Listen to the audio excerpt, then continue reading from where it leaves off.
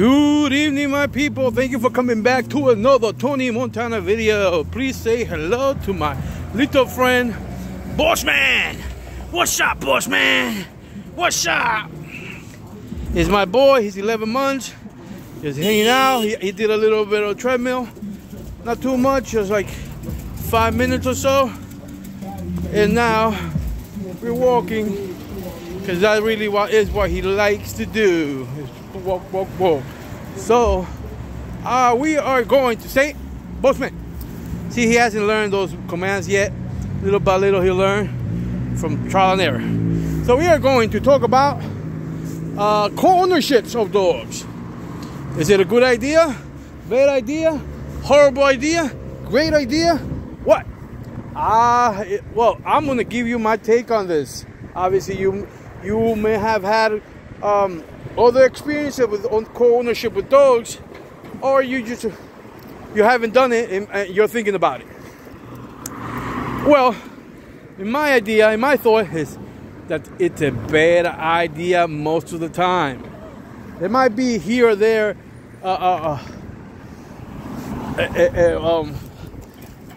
reasons why it may be a good idea. If, like, for example, you know the person outside the dogs, you guys know each other for many years, and almost kind of like you could have your friend hang out with your girlfriend or wife, and you won't have a problem.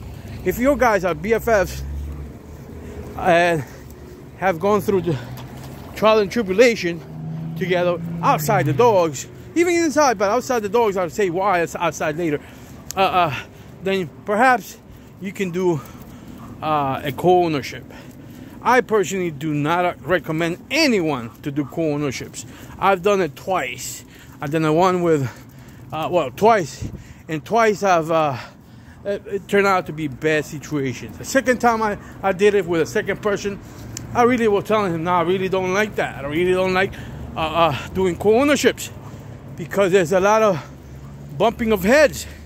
And I told him, I don't fuck around. Excuse me, I don't mess around. I speak my mind, and I'm not gonna let my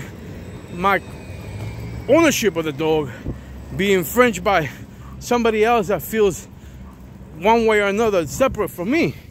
So I personally do not recommend anyone from co-owning anything. But if you have to co-own for whatever reason, economics usually is the case. If you want to co-own the dogs, put everything in writing.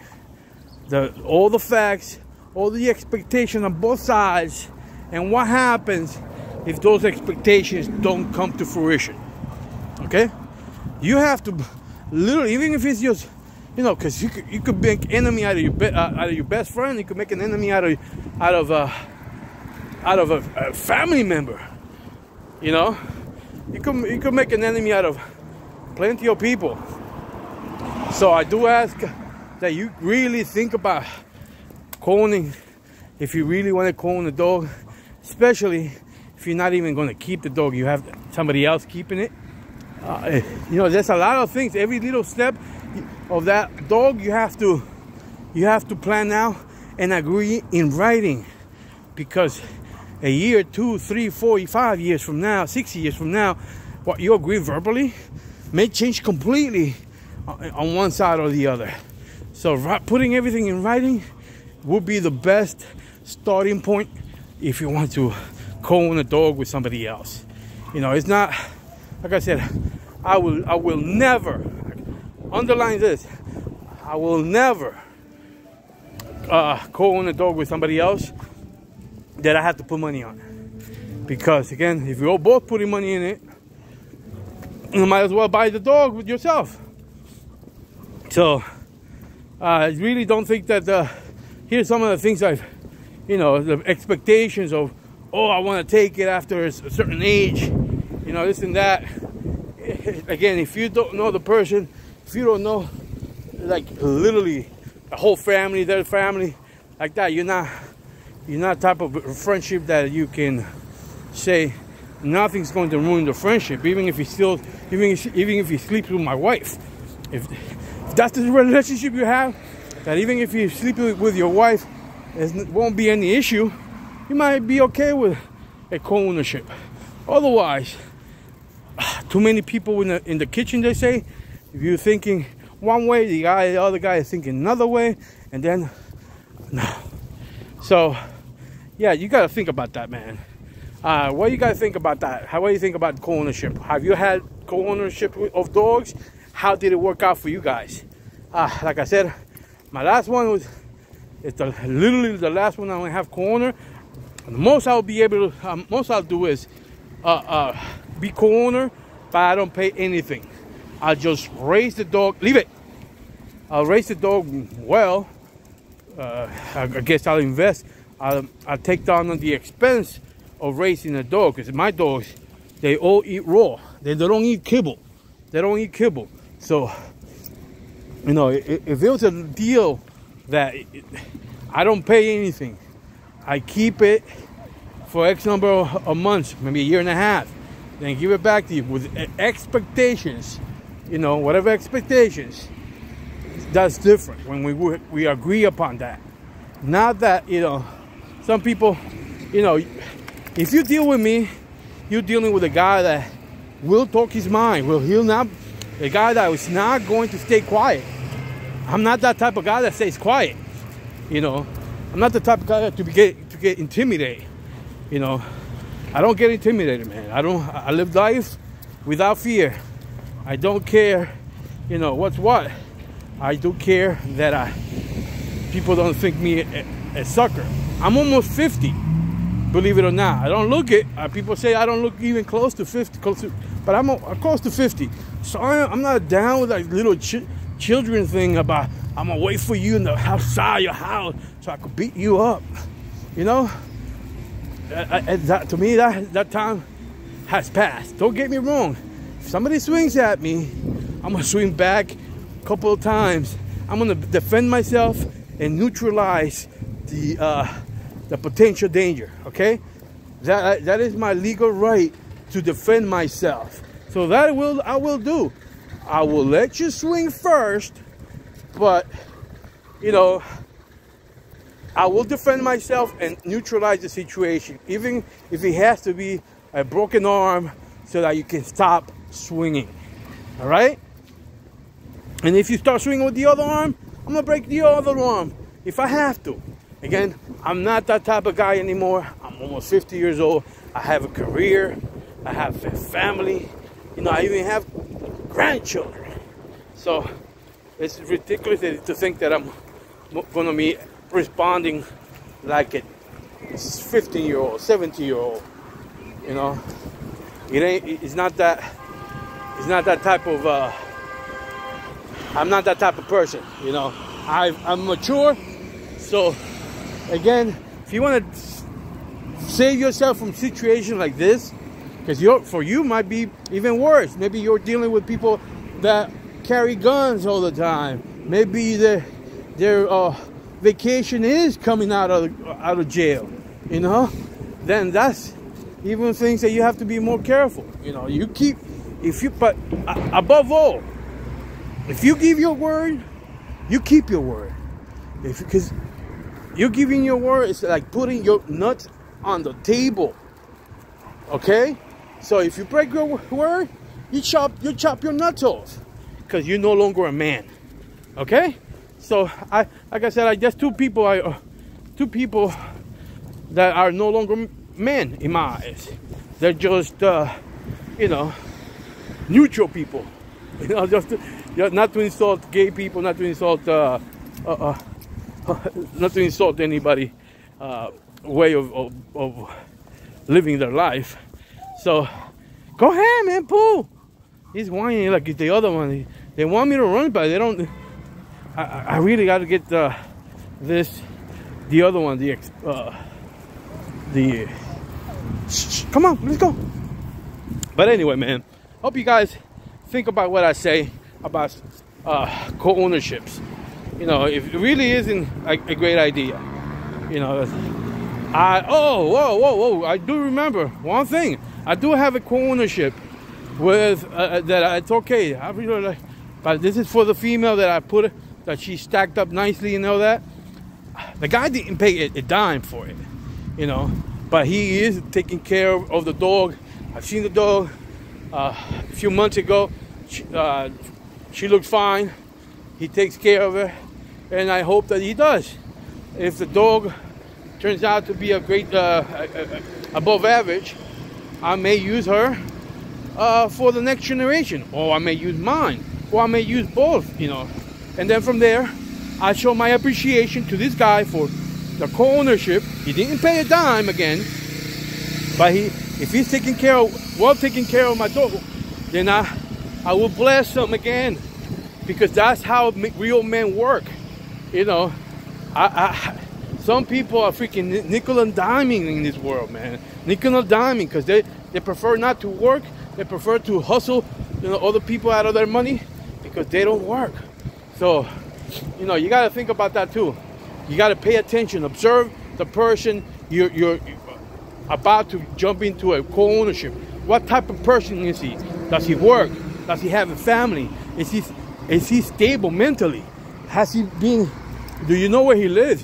Do you know where his family lives? You know, do you know where the dogs live? All these things are all around what you need to continue an agreement. If you don't know anything about what this, you have to stop.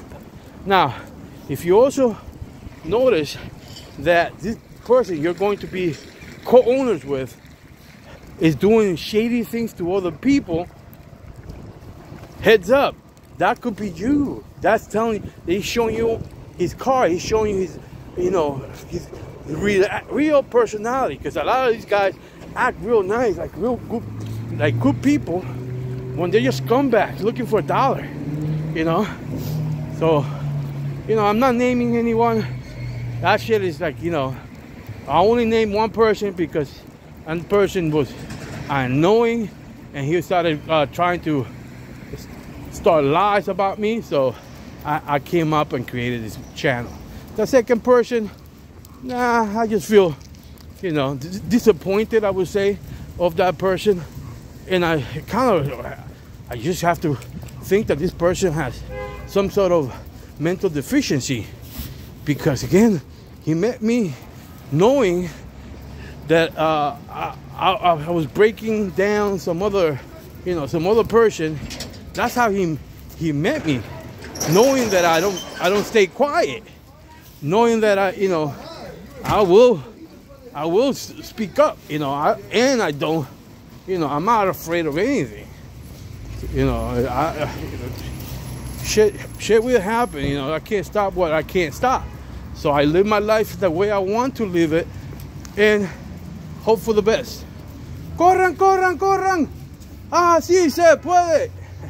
Hey. I'm messing with some shorty Mexicans that are running. So, yeah. Oh, there's a dog there. All right. So, yeah. So you have to think about that. You see who the type of person the person is, who he hangs out with. You know, if he hangs out with a lot of people that do, you know, shady things. You know, there's a saying in Spanish, you know, tell me who you are and I'll tell you who you are. Excuse me, tell me who you hang out with and I'll tell you who you are. That's the saying in English. So, a lot of times, thank you, man. Thank you. So, just be careful, man. Especially when I remind you guys, 80% of the people in the dogs are no good. And 10% of the good people are not really good. They're good in a sense, but they still do the shadiness of the bad people. Get me? So, I really have to tell you, you need to be careful. You need to be, I'm trying to get him to, but they come to me so close. I'm trying to, but see if I could give you a good image of how he is right now. You know, it is what it is, bro. Guys and ladies, I know, because there's ladies that are into these dogs.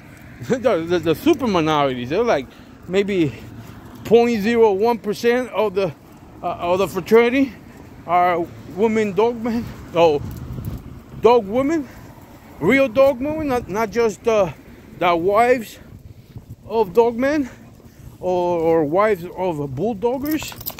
You know, because a lot of people that consider themselves dogmen are really more bulldoggers than dogmen.